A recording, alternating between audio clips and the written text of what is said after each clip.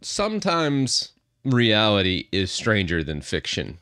George Orwell could not predict where Microsoft's taking Windows. And oh my goodness, this was just a present sent in my time feed today. Microsoft, whoo boy. All right, well, for you Windows users out there, I'm sorry, you're going to have to buckle up, but this is something you should know about because, yeah, we got some dystopian future ahead of us. Here we go.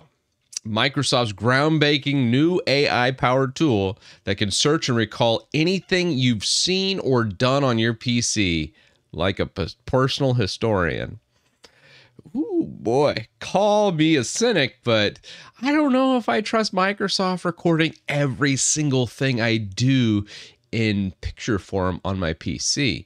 So this new tool is called Recall for Copilot Plus PC. So if you see a Copilot Plus PC, it can have this ability. And it has like a nice little timeline, and it can recall pretty much anything, whether it's live meetings, websites you visited. That can't go wrong, right? Documents. Let's say you have a spreadsheet with a whole bunch of passwords on it. It can recall that. I mean, there's just so many good applications for this recall. Oh, Microsoft. As a matter of fact, everything you do on the PC appears on an explorable timeline you can scroll through. You can search live meetings, videos, thanks to live captions, which transcribes and translates speech. So if you do have multi-people, I'm like, that's kind of cool. Okay. Now, the good news, you can breathe a sigh of relief here. It won't work on every Windows 11 PC. You have to buy Copilot Plus PCs powered by Qualcomm's new Elite Snapdragon chips. So that's at least something. It's not like right here, right now, just added like a Copilot button in your start menu. That's down the road here, but this is kind of what it looks like. The other thing is it says it's going to store most of this locally or all of it locally, but it requires 50 gigabytes of space available just to dedicate to the future, which is kind of interesting. We'll see, which it apparently stores about 3 months of snapshots, and you can increase and decrease the storage allocation to recall. Now, the big thing here is the potential for abuse, obviously, is what I'm alluding to. It says the index remains locally and private on the device, but Microsoft has a terrible track record of any kind of privacy. It's just not in their cards, you know. Telemetry itself can't even be disabled on Windows.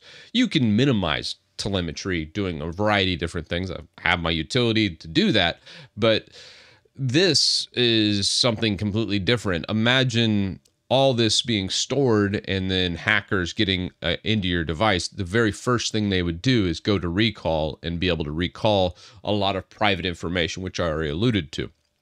That's going to be problematic. So a huge security risk is what this is. And then there's the second issue is, do you really trust Microsoft? Because what's keeping them from bundling up some of these screenshots and then shooting it back to Microsoft during one of their telemetry sessions? Because the whole reason why I started my toolbox back in Windows 10 was I was sitting there and all of a sudden I saw my PC go into work and I was like, I'm not doing anything. And then I was like, oh, it's telemetry. And they're sending a huge package up to Microsoft. And I was like, okay, so the temptation for Microsoft to just grab or maybe even filter by keyword any pertinent information they want from you is there. The ability is there. And what's to keep them from actually doing that? So it's interesting. There's a few caveats here at the end. Recall won't take snapshots of in private web browsing sessions. That's probably a good thing. And in Microsoft Edge, but maybe if you don't use Edge, you have to use Edge to get the private feature, maybe? I don't know. What happens if you use Brave or Chrome or whatever? That would be interesting. And DRM protected content. So it's excluding those. It'd be interesting to see how that works. It also doesn't perform content moderation and won't actively hide sensitive information like passwords and financial account numbers. So if you're looking at your bank statement, those types of things, it will be in your recall history, which, again, is quite problematic. I don't know. I look at this and I read a couple articles over it, and then I was like, oh, geez, it just is a bit rough. But I want to show you the clip from Twitter real fast, just so you get a better understanding of seeing it in real life, because when I saw this, I was just like, ah. How do we introduce memory, right? Photographic memory into what you do on the PC. And now we have it. So it's called recall. It's not keyword search, right? It's semantic search over all your history. And it's not just about any document. We can recreate moments from the past, essentially. Here's how it works. Windows constantly takes screenshots of what's on your screen, then uses a generative AI model right on the device, along with the NPU, to process all that data and make it searchable, even photos. I got to try it out. I searched brown leather bag. It came up in visual search.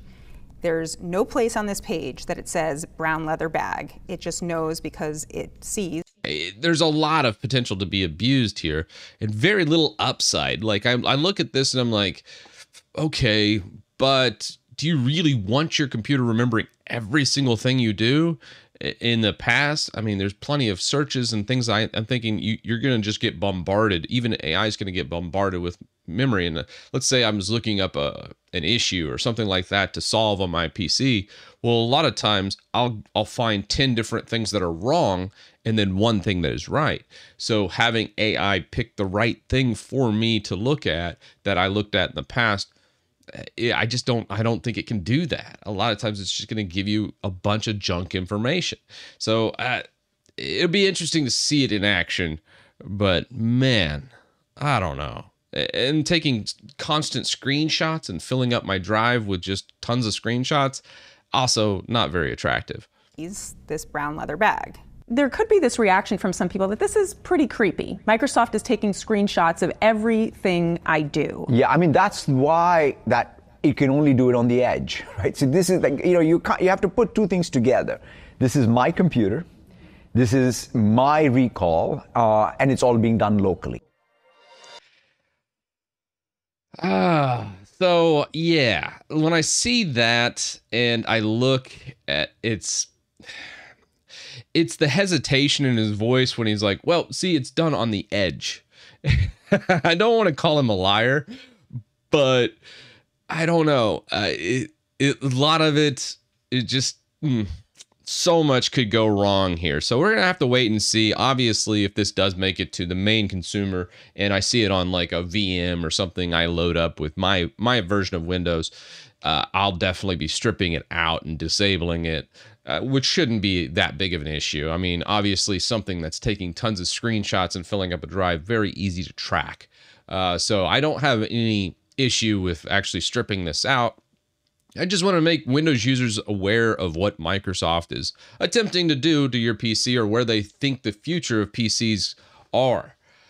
Because when I see that, unlocking the future of PCs, all this is just marketing jargon that is not good. Like, yeah, okay, this AI-powered tool, even take the absolute best case scenario here, and I still think it's just an awful idea.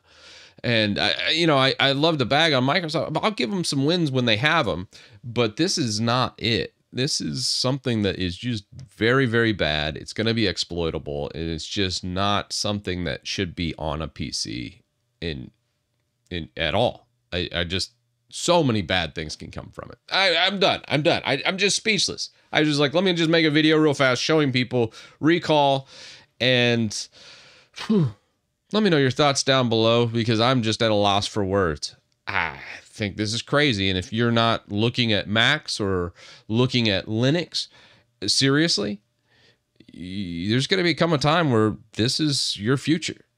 And even with tools and other stuff, I will continue to try and make them better and make Windows usable. But the future is bleak. I think that's where I'm going to leave this one. Let me know your thoughts down in the comments, because I'm done.